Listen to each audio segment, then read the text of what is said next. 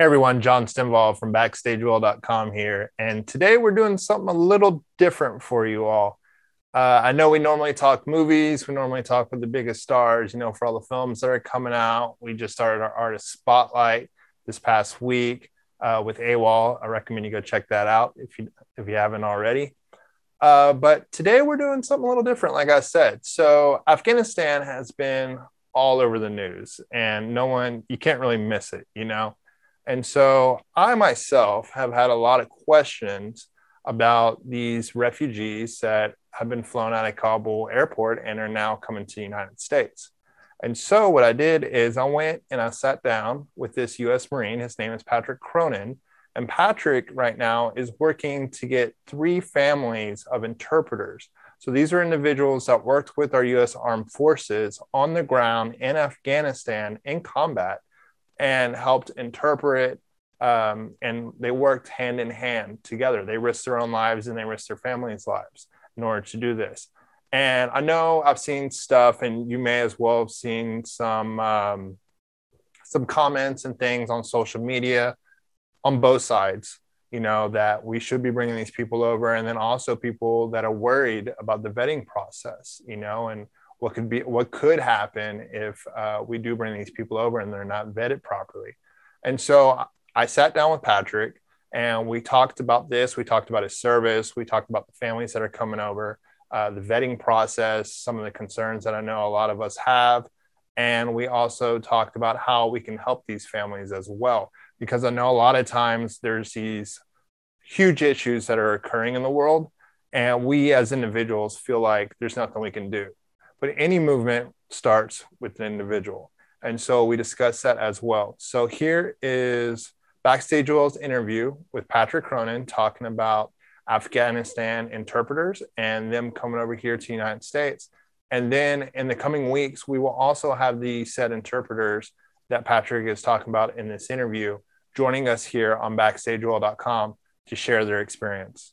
If you are interested in donating or helping out these families, all the links are below. So go ahead, click those links, check them out, read their stories. And this is our interview with Patrick Cronin. Patrick, it's great talking to you today. How's it going, man? It's going well. Looking forward to this long weekend.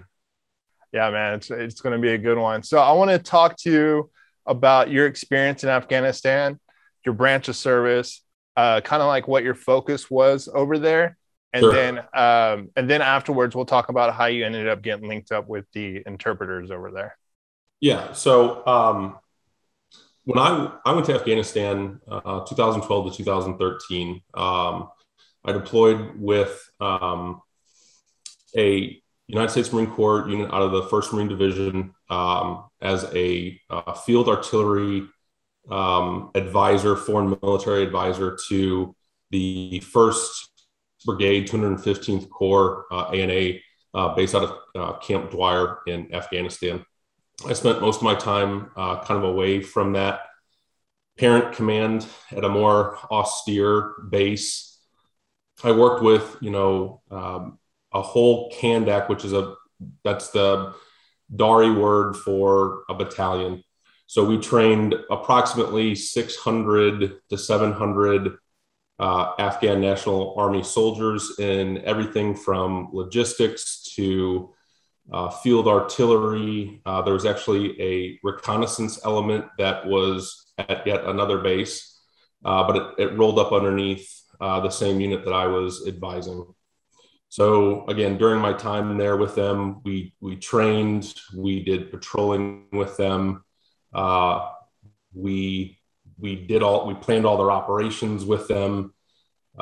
We taught them, we had to bridge a cultural gap. We had to bridge a religious gap. We had to even bridge an educational gap. Some of these soldiers that we were training were illiterate. So we actually taught just basic courses to them. And that was all enabled through approximately a dozen linguists. Specifically, I worked very close with 3 of them, and I've maintained very, very close contact relationship with 2 of them. So again, spent a year over there, took had a unit that was being trained, but wasn't really autonomous. A piece of the pie with the field artillery. They were completely autonomous. To use a kind of a cliche military term, they were able to shoot, move, and communicate. And they were, they were being implemented into named combat operations, which was a really, really big deal from where they started. Their baseline was just, rudimentary training, not really doing a whole lot.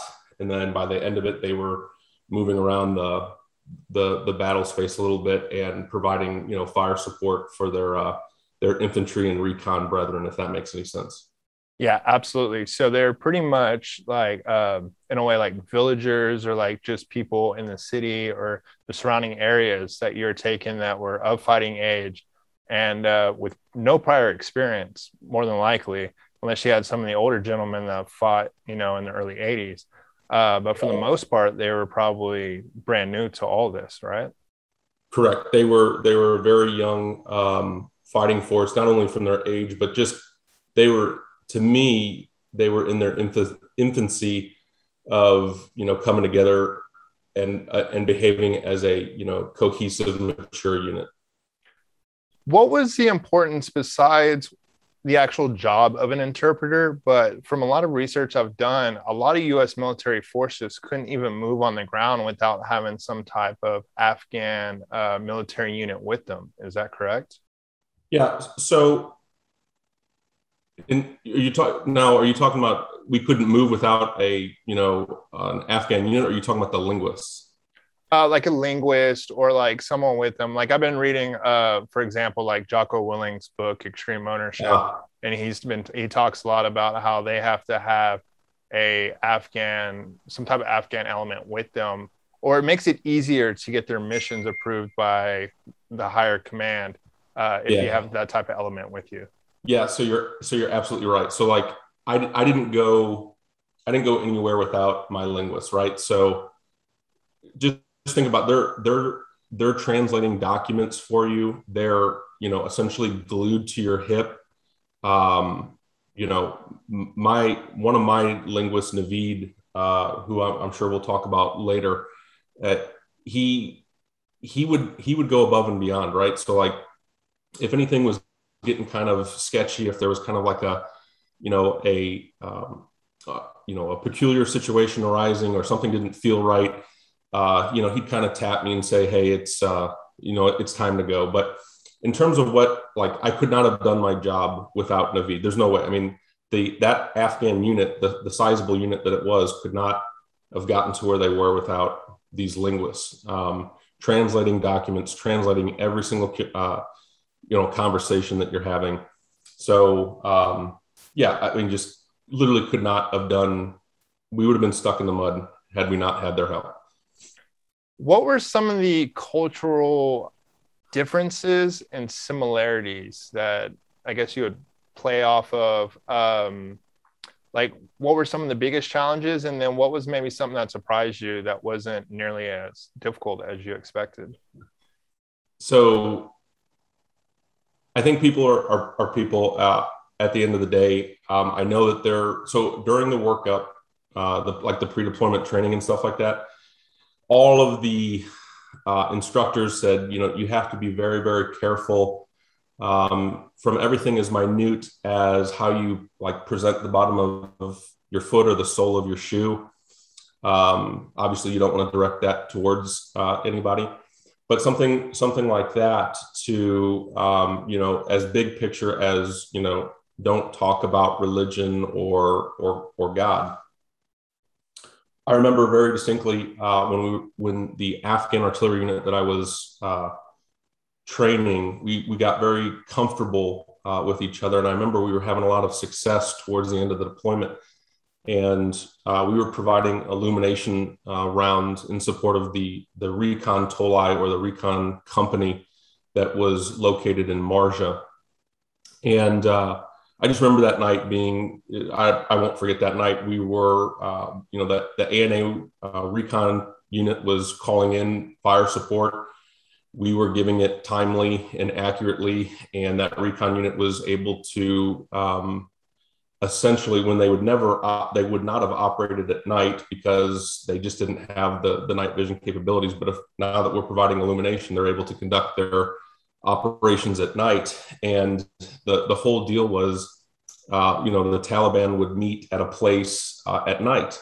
And now we've disrupted their ability to have those meetings and prepare for their own operations by, influencing them at night. And I just remember everybody was in such a good mood. We were talking about all of the quote unquote no-go topics with ease. And it was really, really enjoyable to hear their thoughts on religion and God. So I remember, to answer your question, I think that was something that, I was going in there with that no-go criteria in my head, just do not talk about this whatsoever. And because we got so comfortable with each other and we were working so well with each other, we did have that conversation, and it was actually, it was a very positive thing overall. Yeah, I mean, it's great that y'all got to be so comfortable with each other, but it's also because y'all are working together, y'all been fighting together, y'all are laying down y'all's lives together. And so for y'all to be able to actually, break that ice in a way is really incredible.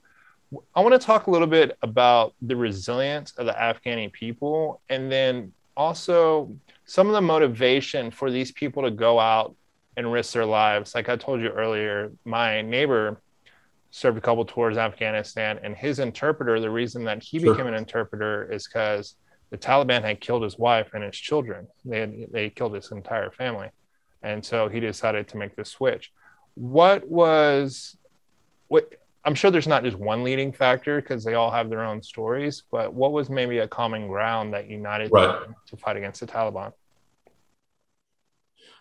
Well, I'll tell you, their common ground is wanting a better country without war. These three Afghans are posting continuously about the Northern Alliance resistance in the Panjshir River Valley.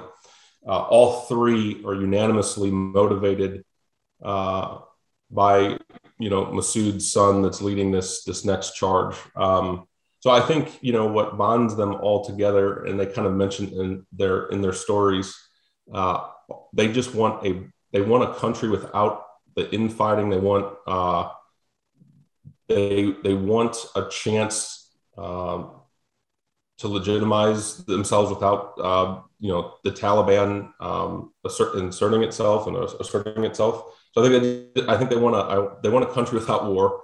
One of the stories was told that the fighting started when one of these linguists was won, and it hasn't stopped. So they just want a shot at living free, living peacefully. So I think that's probably what bonds them all together. Okay, I want to get into bringing the interpreters over here and the importance for that, because I see some people on social that support it, and then I'm seeing other people who are against it. Obviously, I think if someone goes and lays down their life and is willing to risk their lives to help what we're trying to, our mission over there, that we need to help protect them, but there's also people that are saying that we don't need to bring them to the States, there's all these other issues that could arise. What do you say to those people that have that maybe point of view as like, we should just leave them there, or we're going to end up having more terrorist attacks here in the States? What do you say to those people that are against it on social media? I understand their vetting concerns. I also know, I know a little bit about the vetting process and what was being used over there. I can speak to my three families. I am reasonably assured, very confident that there are no issues with my three families. But I can understand that everybody has a vetting concern. There was a lot of people processed in a very short period of time, but I can also speak towards just kind of knowing some of the folks that were in the room and some of systems that they were using in order to vet on the ground there. And then keep in mind, right? So after they were manifested on a flight from Hamid Karzai International Airport, they spent significant time in a third-party country going over, I'm sure, going through an even more intense, vetting process and background check. So, yeah, I can understand both sides of it. I can tell you that especially my three families, and I know that there's countless of other, veteran stories that are similar to mine, that they wanted to get their people out. Like Naveed, I'm going to speak to Naveed, my linguist. He was with me everywhere I went. If things got hairy, he was right there with me. In good and in bad, he was right there with me. He's still right here with me. We go to dinner frequently. He is one of the best people I've ever met. His heart is good. His heart is pure. He's just a good dude. He's a good person. His family's wonderful. He's looking to be sworn in as a U.S. citizen on the 22nd. He's got his wife over here now. Just had a brand new baby boy. I mean, he's a truck driver now, making, decent money. He's rocking and rolling, and he's just salt of the earth. So again, I understand that, a lot of people process short amount of time. People are concerned that maybe, some onesies and twosies slip through. My families are good to go. Naveed is one of the best people I've ever met on planet Earth. So I'm feeling pretty confident. I think a lot of us will feel this way, that we see these problems and they seem so big, and they're like, there's nothing I can do, like, as an individual. What I can do, like, it's not going to make a difference. But I really truly believe that, like, you can fix these huge problems on an individual level. That's where it all begins. So what can the average American do to help these people?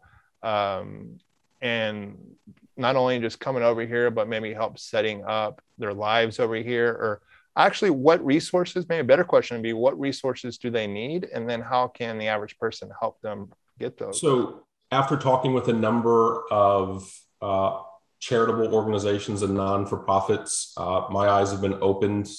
Some assumptions even confirmed. I'll tell you, when I was doing when I was in these, working groups trying to get these families out, it seemed like not one family, not one package or packet, sometimes they were referred to, went the same way.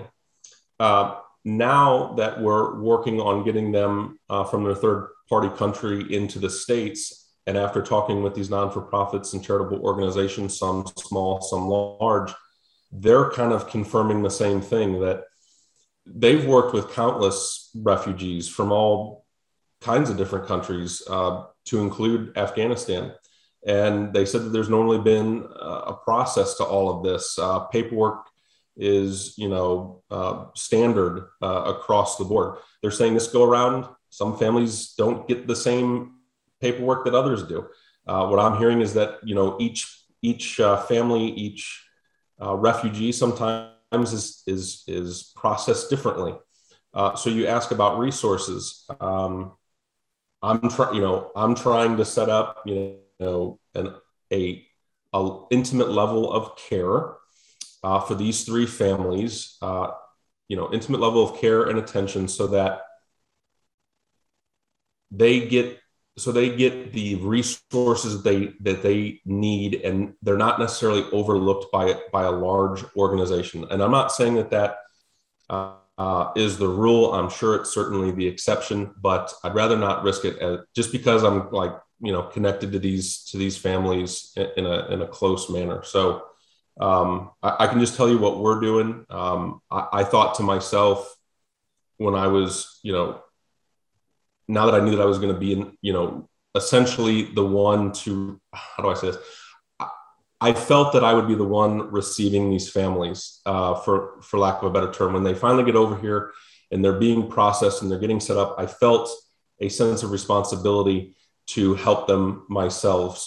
And I thought the best way to do that was essentially set up a way to ensure that the foundational levels of Maslow's hierarchy were, what I'm trying to say is I set up, a Facebook account, just trying to get food, water, shelter, just that foundational level, kind of going up maybe one level into the financial side of it a little bit with the GoFundMe's. Just give them, have something here that can, afford them just those basic human needs while they're getting work through the system. I hope that makes sense. 100%. Absolutely. What are some of the ambitions and goals of some of these other families? You told me one is already working. He's a truck driver. What are their goals, Yeah, so Naveed, who I'm most close with, is also very close with the second family. He goes by, the name of Mac. So Naveed and Mac are very close. They're aspiring truck drivers. Naveed got his CDL sooner than Mac did. Mac had to go down to Florida to get his CDL, and they're out driving somewhere, on the East Coast right now. The last one, James, I'm sure his aspirations are just to get his wife and kid over here along with his mother and father. And I think he's also got a little brother in tow as well.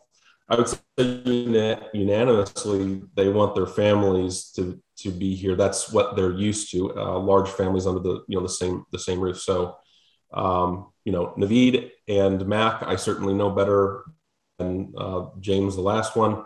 They seem to be pretty industrious. They're very, they seem like they're getting somewhat more capitalistic as the day goes on here. They're wanting to get some miles underneath their belt, do well with their hauling endeavors, and then eventually go into business together and buy their own truck. So they own that, entire supply chain. And it's great for them. I hope that they can, put a little kitty aside and go get themselves a truck together and have their own fleet one day. How cool would that be? That would be awesome. I mean, talk about a success story right there. That'd be incredible. Patrick, is there anything that I'm missing here? Is there anything else that we need to talk about, that we need to add about this story that you would like me to include? Yeah. So I have a Facebook group that I'm using to coordinate a lot of the resources, the donations, whether it's a material donation or whether it's a financial donation. I do have a Facebook set up. It's got all three families in the featured stories.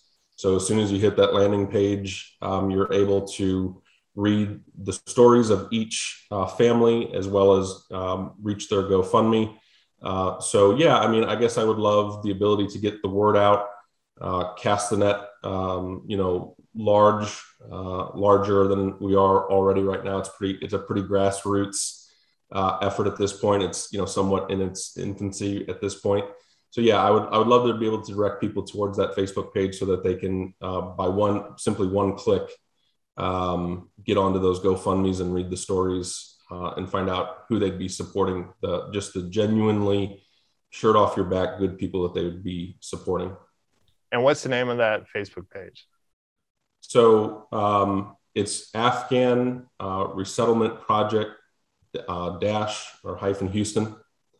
Thank you for sharing this story with us. We're going to have all the links below. Yeah. I'm actually going to go ahead and get this up. And so we can go ahead and get it running and start helping get some donations in. And then I would love to talk to Naveed, Mac, everybody. Absolutely. And they've promised that they'll be able to do that for you. Perfect, man.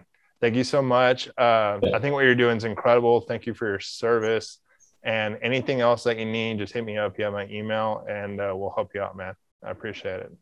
All right. Thanks, Jonathan.